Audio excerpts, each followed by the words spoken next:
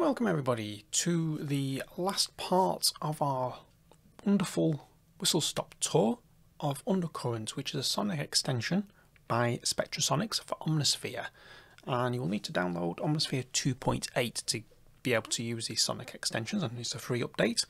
And with the free update you've got some new arpeggiation patterns that you can play with that give it like a strumming effect, and yeah, it's free, so worth downloading and picking up even if you're not into the sonic extensions. So what we've got left to look at on Undercurrent is the two bespoke extensions that we get with the patch, along with side of patches, and this is Under Echo and Under Fire. So Under Echo is, as they Spectrasonics describe it, as an echo unit quite like this one, as in you've never heard one quite like this, and it's has quite a lot of colour to the sound. So what I'm going to do to give you the sort of full feel of it is do very little talking, you'll be pleased to know, and just play with the dials and let you make your own mind up. All I will say is you can use each of these effects with your own sound, as I'll demonstrate here. Is I've just mocked up a very quick sound using source square bright, basic 12 decibel low pass filter, bit of cutoff, drop the envelope, key envelopes, made a bit more of a plucky sound, and that's it.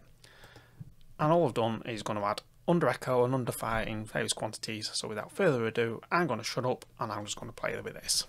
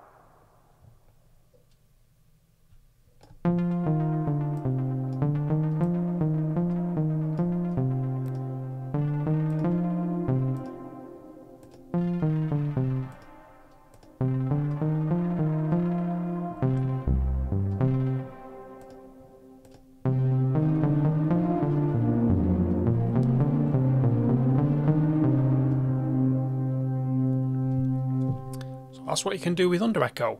Absolutely fantastic for sound designing, and like I say, you can use these in your own sound design. You don't have to stick to samples from the Undercurrent library.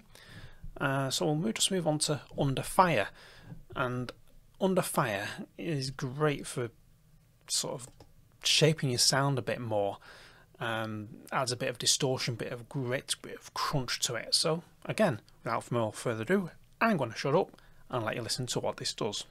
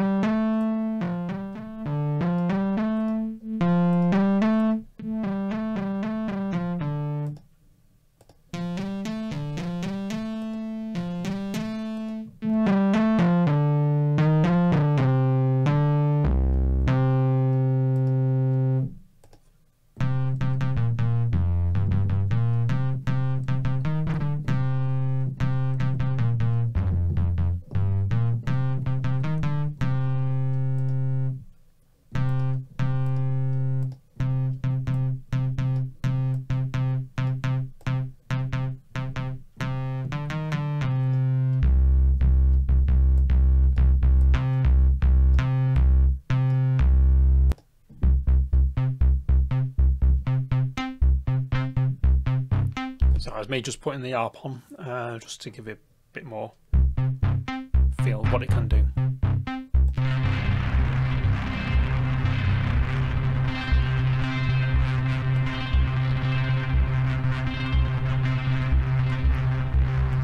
As you can tell, it can absolutely destroy a sound in 2 seconds flat, so we'll just turn that down, turn the mask down.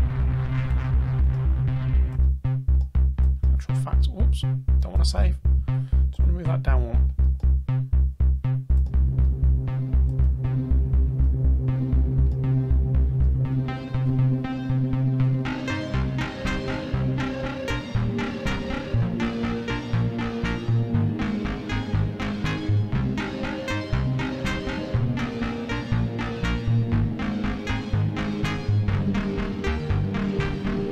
So as you can see, the order that you put under fire and under echo in does make a difference, and so you're getting the distortion and the crunch before it goes into an echo, so you can mix and match the way you want. So there we go, just a quick whistle stop tour of the effects that come with Undercurrent.